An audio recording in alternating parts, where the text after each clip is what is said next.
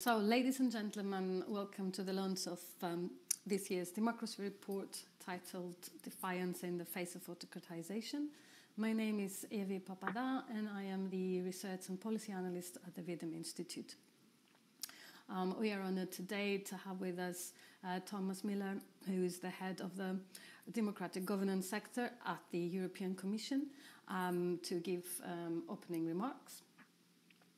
We will then proceed with the presentation of the main points of the democracy report, Defiance in the Face of Autocratization, which we think will take about 15 minutes. And that will be given by Professor Staffan Lindberg, who is also the director of the V-Dem Institute, and myself.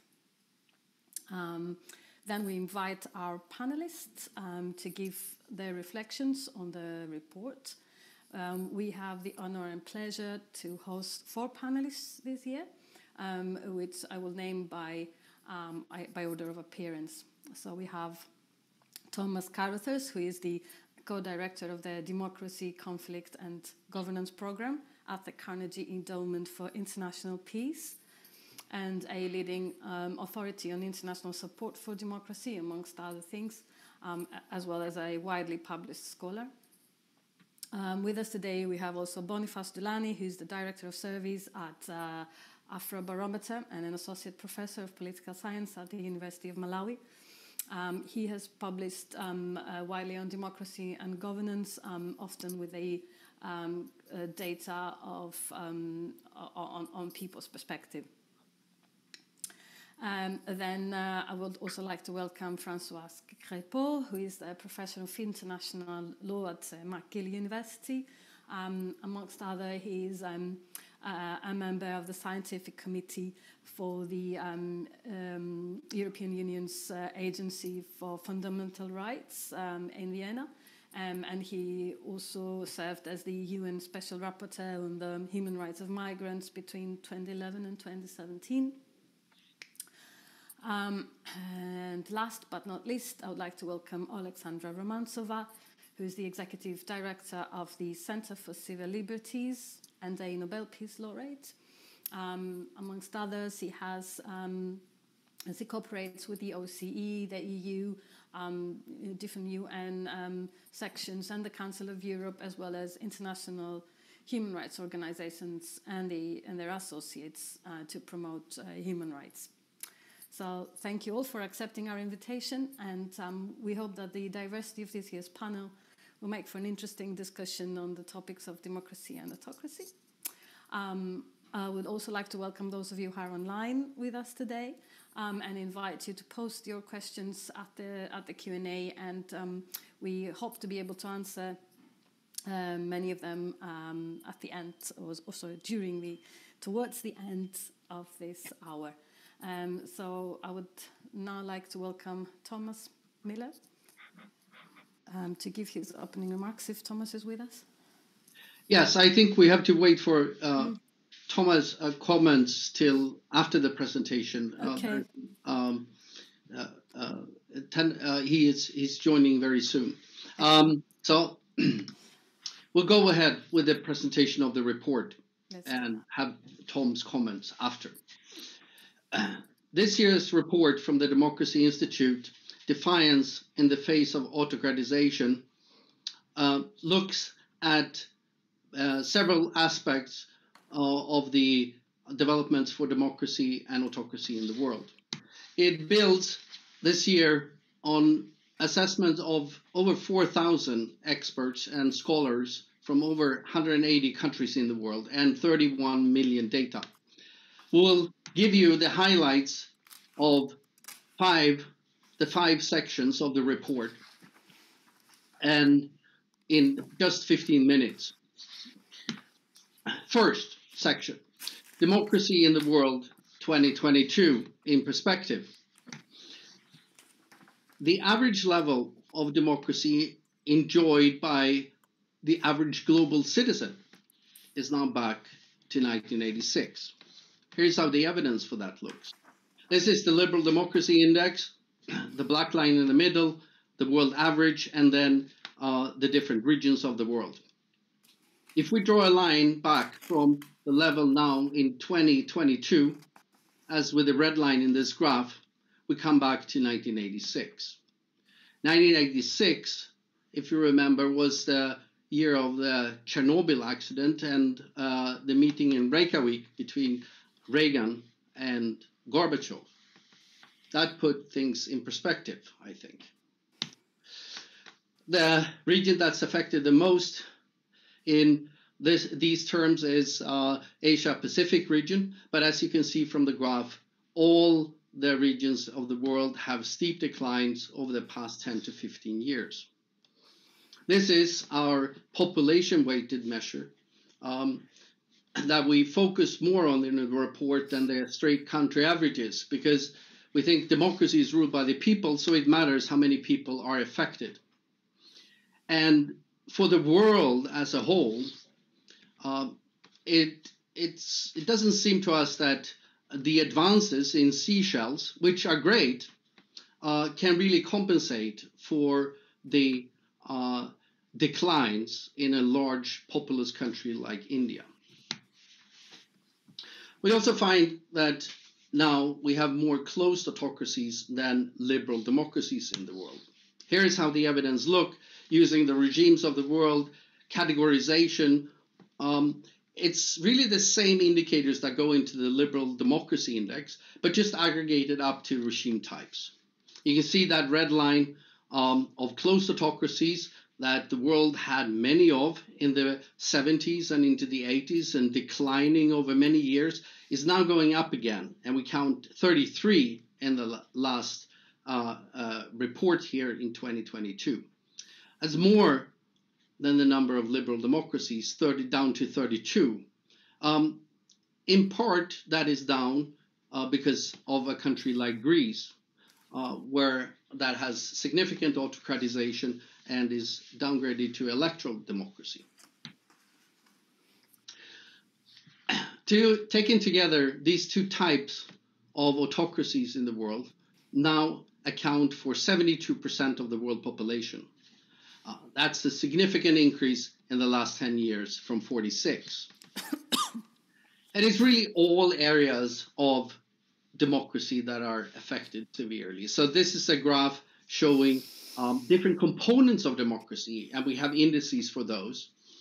Clean elections, and this is in 2012, and looking at how many countries at that point they had been increasing in or declining. And with clean elections then getting better in 24 countries while getting worse in only 8. Look at how this compares with 2022. Boom. They are all below that diagonal line, meaning except judicial constraints really, meaning that they're getting worse in more countries than they're getting better. And worst of all, freedom of expression getting worse in 35 countries across the world over the past 10 years. And if we drill down even further into these components and look at the individual indicators, that V-Dem has over 500 of them, here are the top 20 that decline in the most countries over the past 10 years. Above that red line is the top 10, and 7 out of those 10 come from media, freedom of expression, and civil society. Those are the areas that are affected the most, and also often the first when countries autocratize. And then I'll hand it over to you, Evie, from here. Evie? Okay. Something happened there. Then I will... Hello? Yes? Hi. I was waiting for the host to unmute me. Okay, I can Thank see you all now. Hi. So in this section, we look at the world from the perspective of the direction in which countries are taking, so autocratizing or democratizing. A new record of 42 countries are autocratizing. So this is the highest ever we've seen in V-Dem data. Now, here is the evidence for this. The blue dust line shows the number of democratizing countries that peaked at 71 in 1991.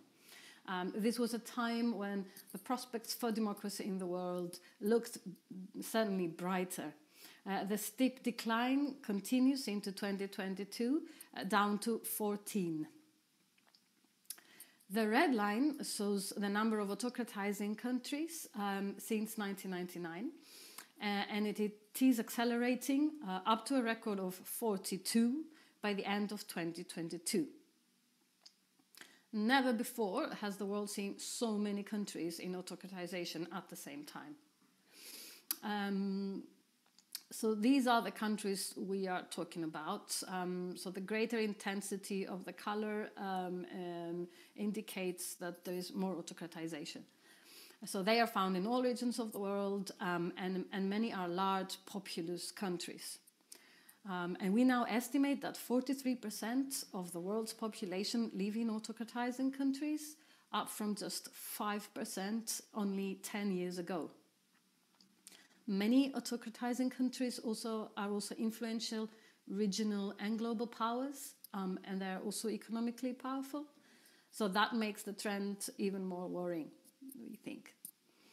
So, okay, which are the worst ones, right? So here's the top 10 list over 10 years, and then by the last 3 years only on your right-hand side. So on the 10-year top list, democracy broke down in 7 of the 10 autocratizing countries in the last 10 years, leaving only 3 democracies in 2022. So even among the top 10 over the last 3 years, 5 broke down already. So this really puts things into perspective. And what do these aspiring autocrats do to achieve this? We don't have the full answer to this, but this graph shows one of the findings discussed a lot in the report, in more detail in the report. So autocratizing anti-pluralist governments spread a lot of disinformation and use it as a weapon to stir up polarization. And then they take advantage of toxic levels of polarization to start derailing civil rights, media freedoms, and civil society participation.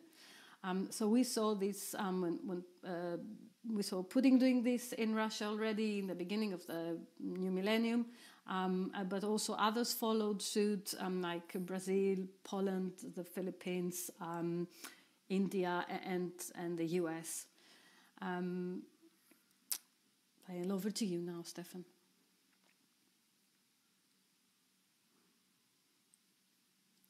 Can't hear you. Yes, let's look at the good news as well. There are democratizers still in the world, although their numbers have declined, as Evie already showed, down from 43 in 20 years ago to 14, and they're only host to about 2% of the world population, so they tend to be small countries. But in this year, we see something new.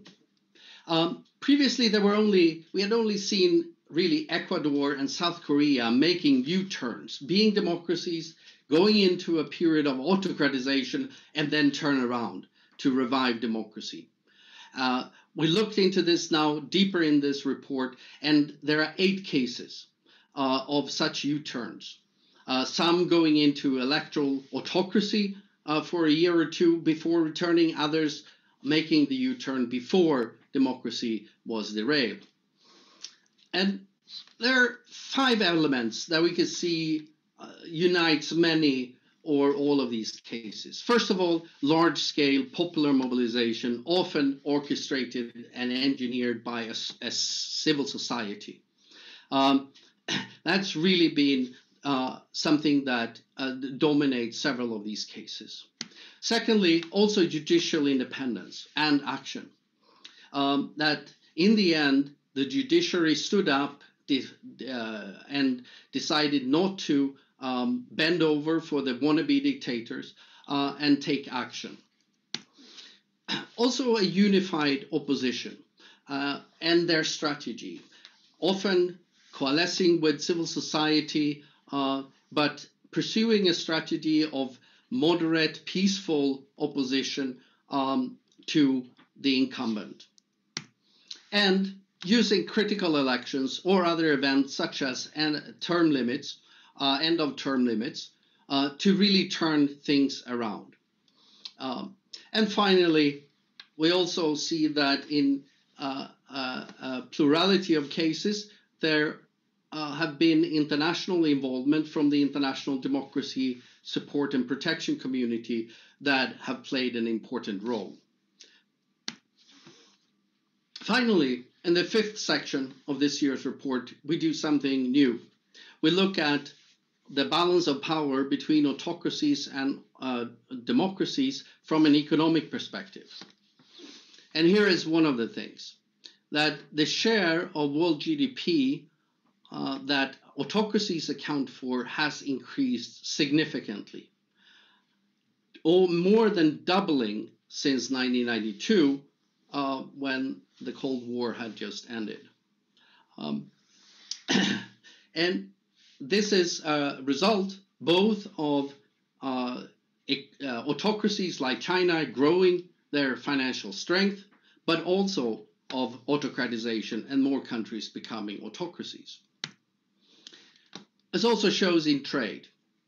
So the global balance of power of trade is shifting in favor of autocracies. And we know from the Russia's invasion of Ukraine and Europe's dependence on Russian oil and gas how important that can be. And the share of world trade between democracies that sort of is independent of that reliance on autocracies is decreasing down to 40% in 2022. Here is the more detailed evidence from another graph in the democracy report, where you can also see that the trade among autocracies is going up and has more than tripled. And also then the trade between democracies and autocracies, creating increasing interdependence on between autocracies and democracies. These are some of the main findings of this year's democracy report, Defiance in the Face of Autocratization.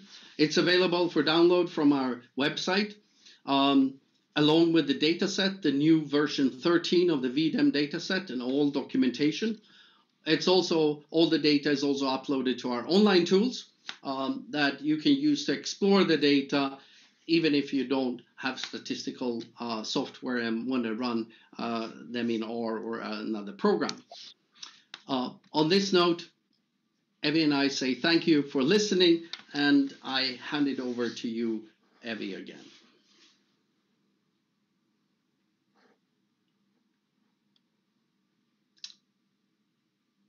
Can we have Evie on again, please?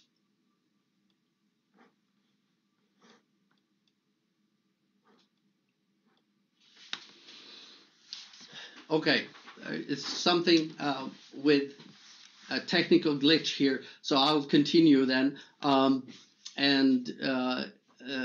Without further ado, I want to hand it over to our panelists to provide your reflections and thoughts on the report and an extension of it. And I would like to first invite Thomas Carothers from Carnegie Foundation. Welcome, Tom.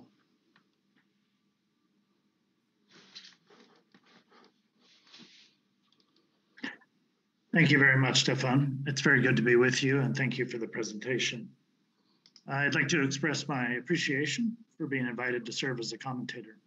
You know, last year I was a commentator at the launch of your 2022 report, and I'm actually surprised to be back because I offered some fairly critical comments. But I appreciate the spirit in which you took those comments, although I must say I don't really see them reflected in this year's report, but I know you took them seriously. And the fact that you're willing to hear from me again, because I do have some further comments that are a bit of more pepper in the soup. I think you described it to me once. So I hope it makes the soup more tasty. But let me start by saying how much I appreciate V-Dem's work. V-Dem's work is tremendously serious and well executed. And V-Dem has become an invaluable resource for scholars and policymakers all around the world. I use it. I think every serious democracy analyst uses it. And I salute you and your team for the seriousness of purpose and the excellence in execution of what you do. That said, I do have some issues here. And because I only have a short time, I'm going to focus a bit on criticisms, if you don't mind. They're not, I think, fundamental criticisms of methodology. Rather, they're in how I think certain terms are being used by political scientists as data. But then when you translate them to a public presentation of your findings, I think sometimes gives some misimpressions. Let me explain what I mean. I have 5 points on which I think this is the case. The first regards the shrinking of liberal democracies. The report presents the rather alarming overall conclusion there are now more closed autocracies than liberal democracies, that there are just 32 liberal democracies left. So the reader thinks, oh my goodness, the world of liberal democracies is getting very small. Who's no longer in it this year? Well, Canada. Oh, Canada's not a liberal democracy? Portugal. Sorry, Portugal, you're out too. Austria, not a liberal democracy. Lithuania, no longer a liberal democracy. Greece, not a liberal democracy. You guys at the University of Gothenburg are pretty hard graders. I feel sorry for your students. You know, it's a very tough test to get into this club of liberal democracies if Canada is not a liberal democracy. In fact, Canada is rated lower as a democracy than the United States, which I think is going to cause a bit of a surprise among some Canadian readers when they view their neighbor to the south. So the first is in the term, the way you use liberal democracy and say the world of democracy is shrinking because there's so many fewer liberal democracies, gives a sense of alarm that I don't really feel is justified by the data. Second, the category of electoral autocracy. As you phrase it, everybody living in an electoral autocracy is, quote, living in an autocracy. Thus, you have the foreboding conclusion that most people in the world live in autocracies. And you put that in bold letters as a heading. So who's living in an autocracy? Well, turns out Ukrainians are living in an autocracy because they're an electoral autocracy in your report. So the United States and Europe thought they were defending democracy in Ukraine. Turns out Ukrainians are in an autocracy. Better call the White House and let them know that. Nigerians, who just had the election that the New York Times described as the most, quote, wide open election in many years, are apparently living in an autocracy. Filipinos living in the Philippines that had a reasonable election last year and have an elected president who rules in different ways, are living in an autocracy. This concept of living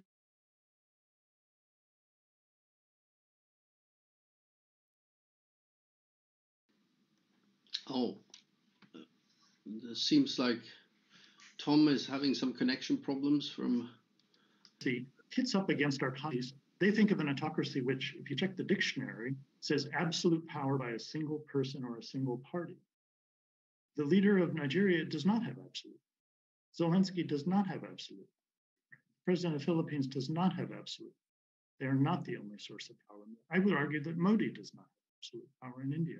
So I agree with electoral autocracy as a political science term, but to turn that around in a public way and say all these people are, quote, living in autocracy gives a very different impression. Third, I find V-Dem's habit of making time comparisons, saying that we're back to this year or that year, it causes me a bit of analytic whiplash. Particularly, you say that Eastern Europe is back to 1980s levels of democracy. You know, if you look at the level of political openness and basic democratic procedures in Slovakia, the Czech Republic, Poland, Romania, Bulgaria, Armenia, Moldova, Ukraine, and so forth, compared to the Soviet era 1980s and say we're back to that level, that just doesn't jive with common sense. There's something funny about the way you're presenting these things that causes an impression that I think is misleading. Fourth, I find the concept of autocratization very problematic in the way you present it publicly. I understand what you mean by it is any country that moves along this overall continuum is called autocratizing. But there's a problem in my mind when you say Belarus has been autocratizing. That I get. I say, yep, I see that. And that's the same word to describe the political process in Chile in the last 10 years, that Chile is also autocratized. It's also pink under. I'd say, wait a minute. If you had to use a single word to describe what's happening politically in Belarus and Chile, you'd say they're both autocratizing? again, I think Chileans would scratch their head at that and say there's something funny about this report that puts us in the same category as Belarus. And then when you look at the map, Russia has been autocratizing to a certain degree, the same color as the United States. The United States and Russia have autocratized the same amount in the last 10 years. A lot of head scratching there. And you use the term in the report, this is a direct quote from your report, the United States is, quote, engulfed in autocratization. I feel you've lost a bit the sober quality that should go into a presentation of a report like this. I think most Americans would feel that their country is not engulfed in autocratization, but that term is a bit of an emotional term that I don't think is really appropriate to a report that is attempting to be very, very fact-based, as yours is. Fifth and finally, when you reach your democracy statistics and present them in terms of global balance of power, you use the phrase global balance of power and say that it's shifted from democracies to autocracies. The problem is the term global balance of power implies two blocks that are weighed up against each other. But wait a minute, Ukraine is over in the same block with Russia. So they're weighting against democracies. That's funny. India is in the same block with China, but India is the ally of the United States and Australia and Japan against China. And so this idea that there's this shift in the global balance of power because of your categories, you should be careful about extending a democracy analysis into a geostrategic analysis, because I think that's going to confuse people.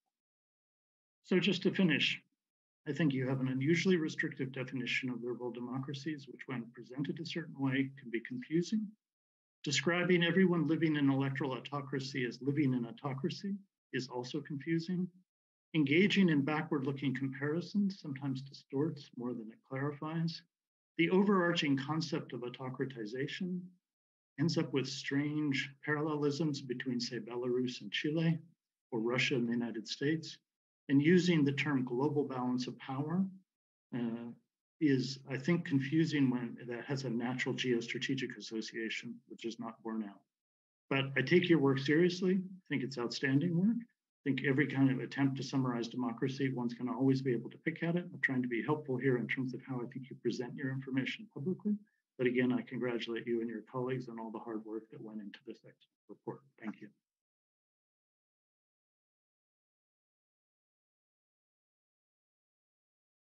Evie, I think you need to unmute.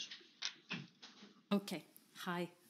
Hi, everyone. Okay. Thank you, Thomas. Thank you very much for those comments. They're well taken and well noted. And I hope we get some time to discuss this later on.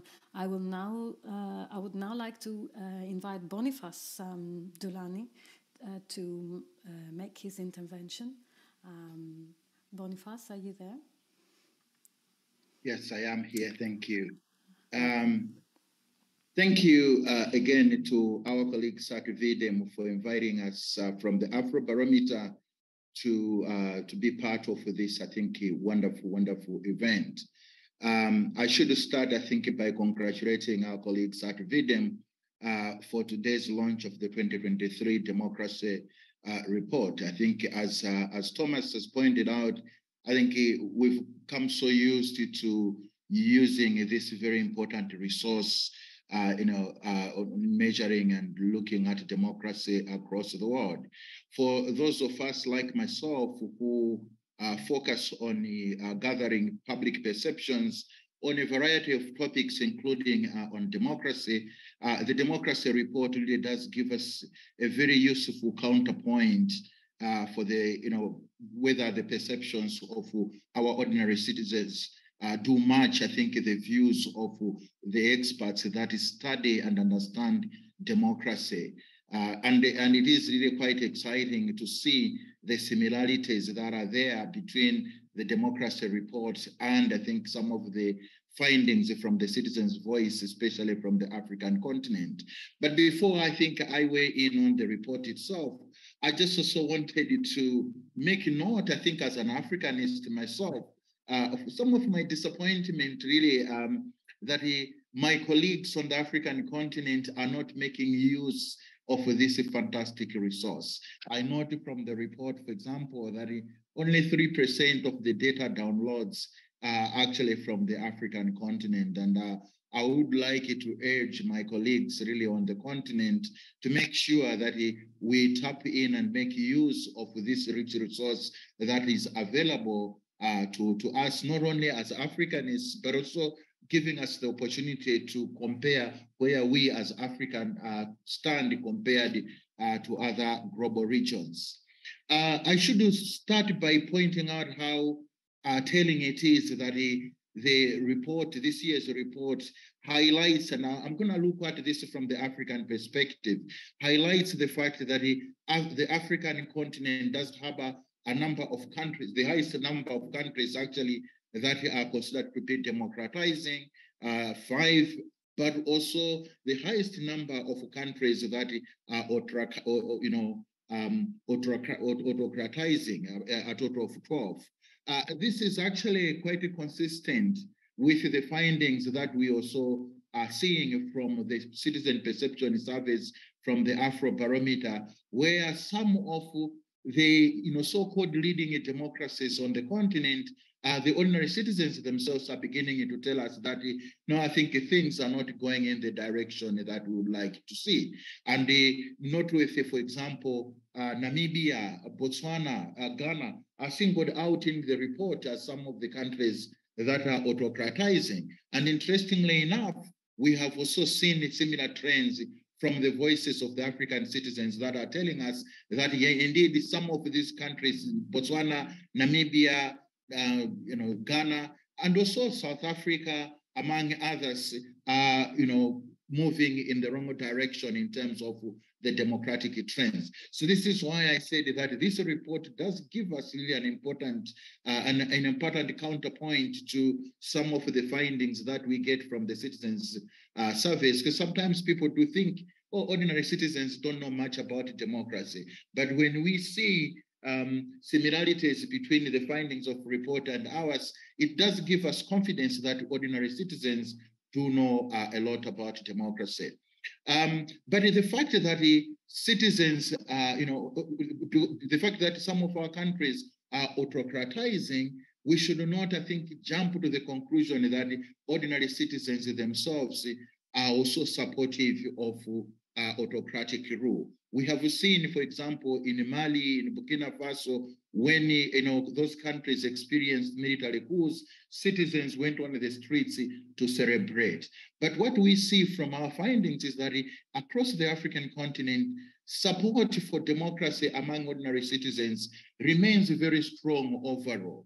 What is the problem is the quality of the democracy. So on the demand side, we see our evidence supporting the view that citizens do support democracy, but it is those who are entrusted with governing that are letting them down and delivering a poor quality democracy. Otherwise, our findings do show also that there is still strong support for elections and democratic institutions, presidential term limits, among others, even if a number of leaders on this continent are actually going in the opposite direction from what the ordinary citizens are saying are their preferences. So I just wanted to really, weigh in a bit with that, perception, and just once again to thank V-Dem and maybe make a strong plea to say that, well, considering that citizen voices are matching with what the experts are telling us,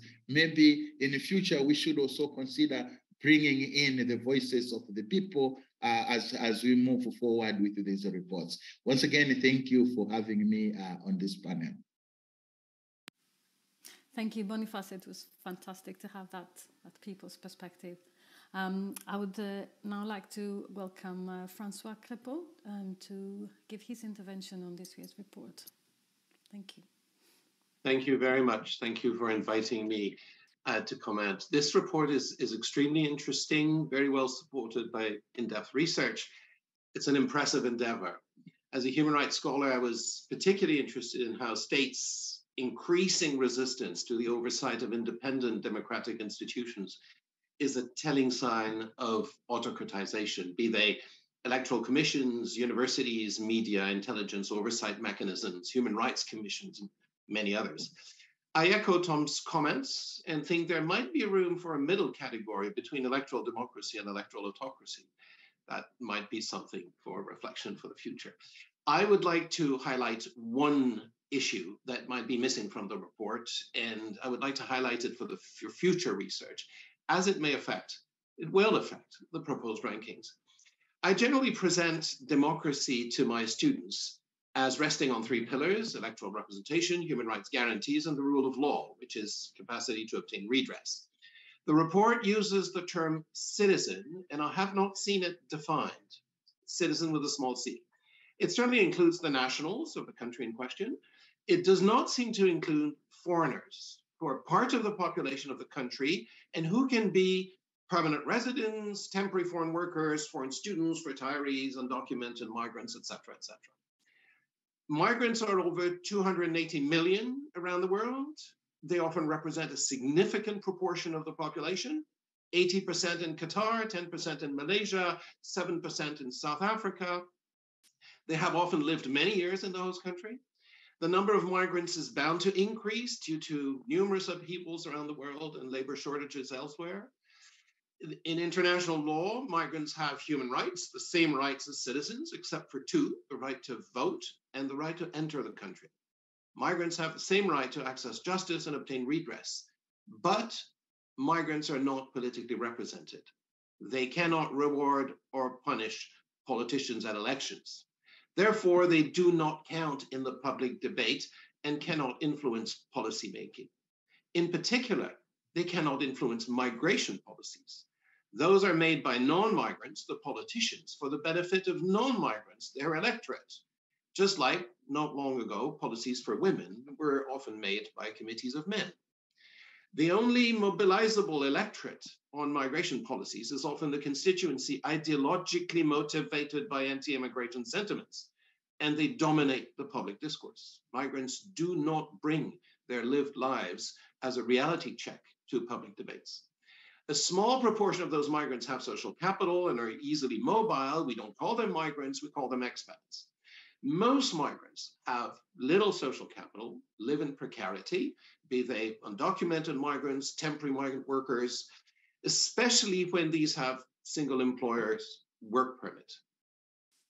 In both cases, states have constructed, it's a social and political and legal construction, a precarity bubble in order to force these migrants to accept labor conditions that citizens would reject, including low pay, an exploitation which is often contrary to the labor laws of the country. In most countries, North and South, millions of employers are exploiting migrant workers, and labor inspections do not protect them. Because of their policy-induced fear of being arrested and deported or blacklisted, and despite the considerable agency they deploy to support their families, migrants rarely publicly protest, contest, organize, or unionize. To give you an example, in some Canadian provinces, agricultural workers are legally prohibited from unionizing when we know that the majority of the agricultural workers are foreigners.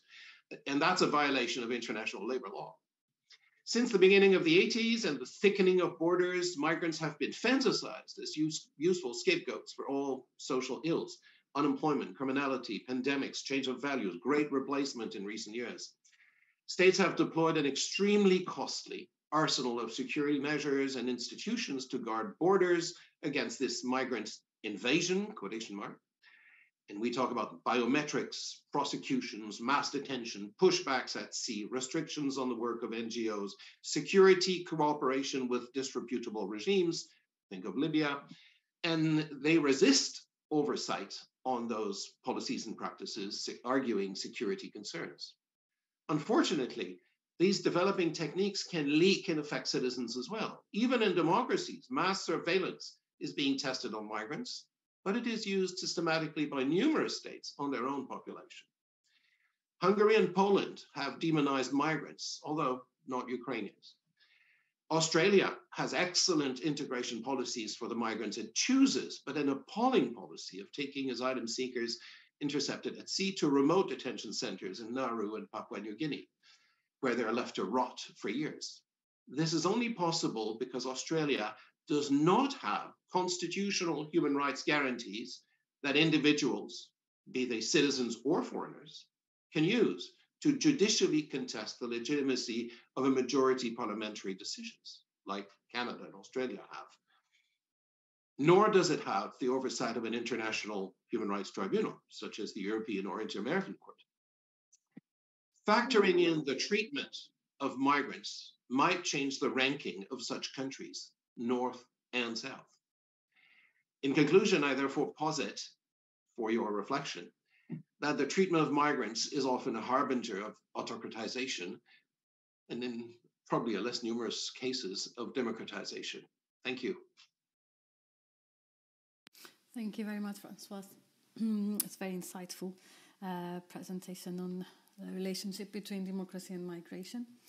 I would now like to welcome Alexandra Romantsova, or Sasha, as he prefers to be called, to give her reflections on this year's democracy report. Sasha, hello, colleague. Hi. Yeah, thank you. Hello. Yeah, I'm not a scientist. I'm just a practical human rights defender, and I'm from Ukraine. So now I can give my perspective. And sure, a question of democratization or exactly falling democracy in whole the world is more important for Ukrainian society now, because Ukrainian society really deep believe that they are fighting for democracy values. And they know that we are transitional democracy. We know that we are young, but true in this way. I'm really supported by Tom. That was really painful. Read that we are autocracy. So I understood it.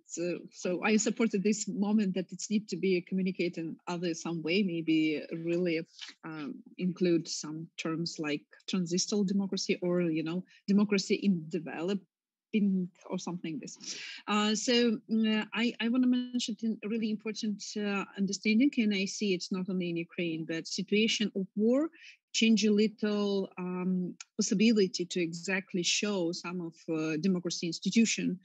For example, like just example now in Ukraine, which usually we have a really transparent system of voting and working with new bills in our parliament. It's called Verkhovna Rada. That now it's totally like secured, both when it's happened and what kind of topics putting. And I understood that it's usually showing that we are not democracy, but now it's one of the needing of security. So it's just one of example. I understood that same situation can be in any country which exactly have a situation around the war situation or some conflict. So it's I think it's really important in reports understood such points like derogation.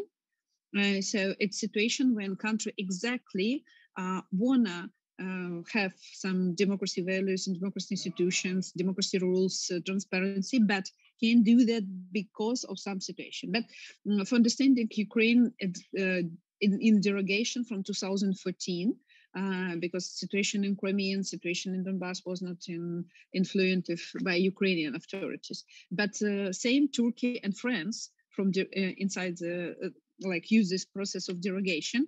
And as for me, Turkey use it for exactly shrink any democracy institution.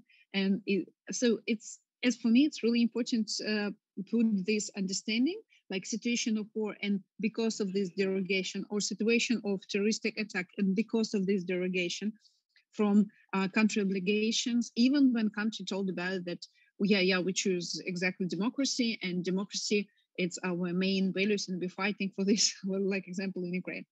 But I'm agree with the authors of searching about this report, that it's true that Ukraine can be now like calling like total democracy or elected democracy. If we will speak about only elections, yes, elections work, but it's not work in the great zones in Donbass and Crimea, for example, where the election is not going because of derogation.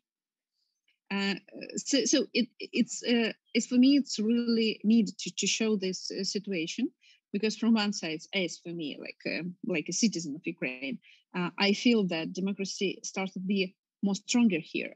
But is it enough to put us from from category of potential autocracy to democracy? Maybe not. It's your own your own measuring. So you put this in methodology, but still, as for me, it's really important to show it, because in the main page of report exactly Iran, and if you will speak about Iranian civil society, which exactly now fighting. They are fighting for possibility to have democracy. But as for me, it's need to be showing in some way.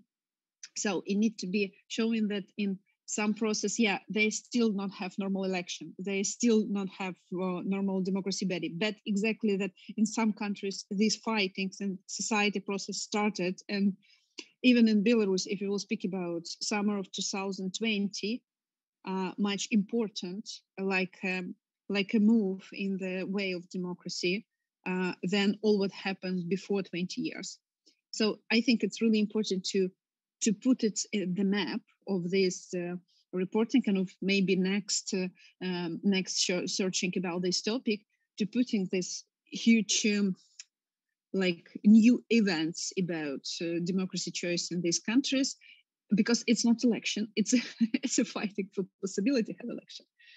So as for me, it's really important to show in this report. But again, not like a scientist, but first of all, like a practice expert, I'm really glad that we have this search. It's really give opportunity to look around and find the global patterns exactly. And one of them, and I'm really afraid it, you show it in like economic, depending between autocracy and how many autocracy now play a role inside the economic system.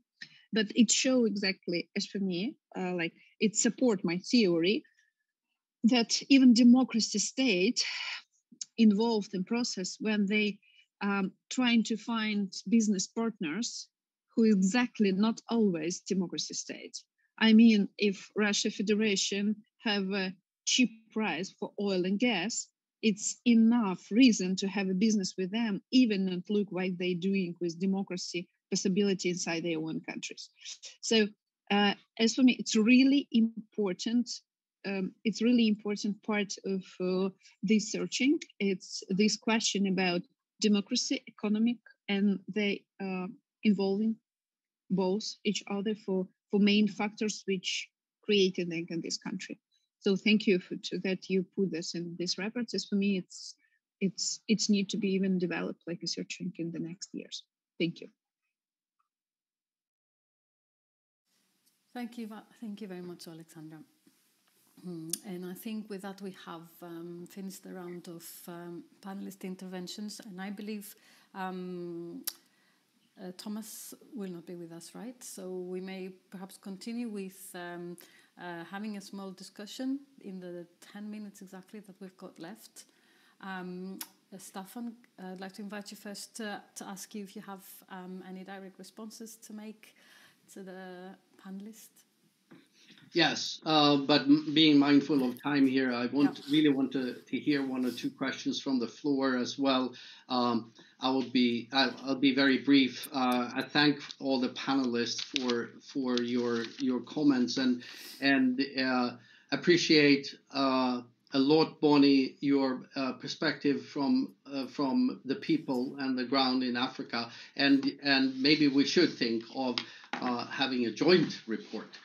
So we would have both the institutions and the people together. But François, of course, migrants is a tricky issue to deal with, and typically with democracy as being about the citizens or the definitions. But you bring up a really important area, and not the least because the autocratizers around the world often use migration and immigration as a stepping stone for their agenda.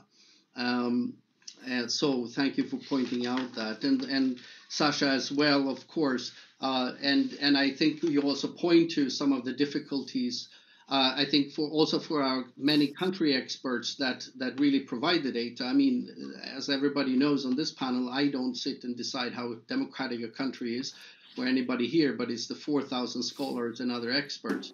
And it becomes very difficult, I can imagine, when part of a country is under occupation.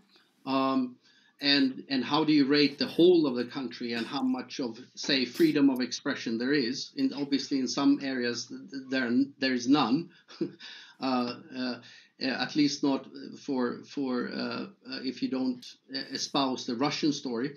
And as you said, no elections for a long time in several areas and so on.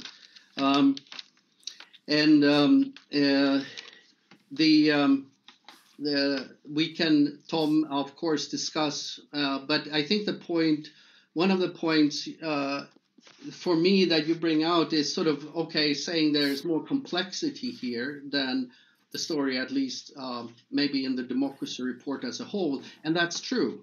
And I think the V-Dem data makes it possible to see that complexity, because if you want to drill down, if you want to look at the details of countries and the small differences, you can do that. And I think we also agree that there's also a need to take a bigger picture, and then you have to classify things into more sort of rigid categories, and 4 categories of regime types also means that each category is kind of wide. Electoral autocracies like Hungary and India with restrictions on freedom of expression and other things are different from a closed electoral autocracy further down the scale. There's a wide, like say Turkey, there's a wide range, of course. But and autocratization can start at different levels. And thanks for pointing that out. We try in the report also to explain how we treat that term. But it's basically any move away from democracy and having less democracy. Naturally, you can have a process going away from sort of a perfect, if you like, ideal state of democracy that starts in a democracy or starts in an electoral autocracy and getting worse from there. And we discuss those different cases, and in some ways they are different cases, but they are all instances of undermining democracy in the world and democratic rights and freedoms, I think. But I'll leave it at that so we have time. I wanted to hear some of your reflections. We have one comment, question from the floor, the one that has received the most votes in democratically likes votes in the Zoom, about the point that you also discussed, both Sasha and Tom, about the shift in GDP and trade, and the balance of power as we talk about it. And the question is whether economic shifts drives the political shifts, or the political shifts drive the economic shifts. I think our sort of reason for bringing it in was really only to see how the empirics look like, with this sort of very recent experience in Europe and other places from what trade and economic dependence on an autocracy like Russia can mean,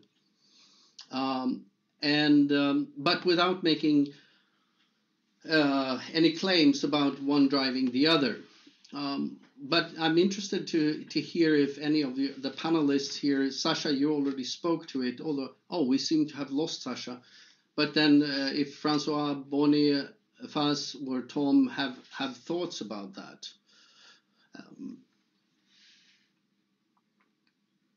The economic strength of autocracies may exert autocratic pressures on democracies, ?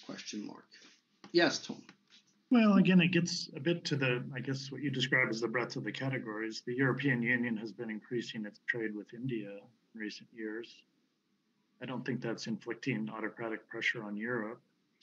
And I don't think that's somehow contributing to a shift in power balance away from democracy in the world. So I think you're right, it's a fact. If you sort of say Indians are living in an autocracy, the EU is increasing trade with India, there's a shift in, quote, global economic balance of power to autocracies, but I'd be pretty hesitant to extract much implication from that.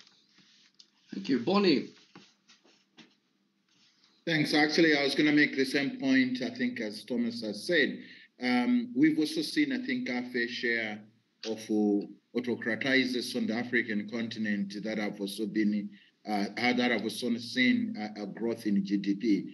Rwanda, Ethiopia, and these are sometimes being touted as development models, and with a number of people on the continent saying, let's go that way and maybe abandon the democratic trend. But look, Africa has also seen a fair number of autocratic regimes that have failed to deliver development. And we saw quite a lot of those, I think, from the independence era in the 1960s. So I'd also be quite hesitant at this stage to generalize just based on a few cases and say, this is really the way to go. François, did you want to come in, or should on this question? Just a small point. The problem with autocracies is the issue of succession and the instability, the ultimate instability of the regime, which is problematic for business. And we've seen when there are wobbles in the rule that suddenly businesses are, and we've seen that, for example, with Russia, since the beginning of the war in Ukraine, people are moving their assets out of Russia. And we've seen that there are hesitations, about continuing to work deeply into China as well. So the connection is important, but we have to remember that autocracies end, or at least are transformed, often, not peacefully. And that is an asset that democracies will retain. They are not necessarily permanent, but they have more peaceful transfer of power, and that has an impact on investors, business people, entrepreneurs, etc. All right. Thank you. Evie, did you have any reflections? We have 1 minute left. Yes, we only have 1 minute left. Had we had the time, I would have really liked the panelists to drill a little bit more into the question of, we've seen what the highest indicators in autocratizing countries are, such as attacks to freedom of expression in media and civil society. And it would have been fantastic to have a little bit more discussion on how these kind of risks these bring up for vulnerable groups in society, such as migrants or undocumented people, or people who live in war situations and so on. But yeah, hopefully we can get a research grant and look into that at some point. But thank you all very much for this fantastic discussion. Yes, thanks to all our panelists, and thank you, Evie, for steering us, and thanks for all who have been participating here in the Zoom or watching us online on Facebook or YouTube. And we hope to see you soon again. Thank you very much. Thank you.